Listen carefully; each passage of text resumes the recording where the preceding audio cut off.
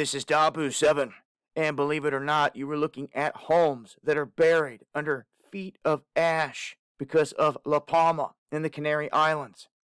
Now, this volcano in this area, seeing increased activity, seismic activity here, 2 5-pointers within 24 hours, and has released a record of ash emission.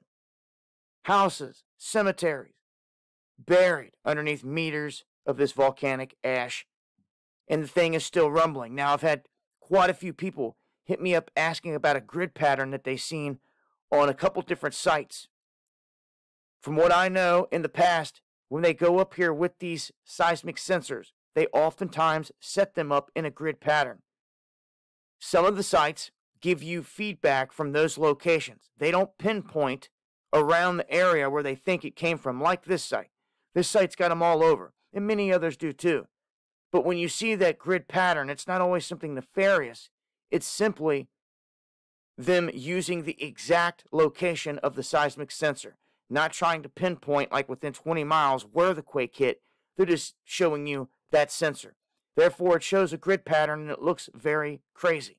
I've seen it in the past. That's why I'm saying it. I've seen it many times in the past, and this has come up before. So I'm just letting you know from past experience, that's what it's checked out to be. From what I've seen, there could be other stuff going on. Now, you can see here the 5-pointer, the most recent one, hitting right here in La Palma. We've been talking about this. This thing has the potential to cause some devastation. Not only with the ash plume, but a big enough series of events could send a huge chunk of this into the ocean. If that happens, we have a big tsunami on our hands that we're going to have to deal with. But in the meantime, this thing is continuing to rumble. It's now hitting the 5.0 magnitude range in these quakes.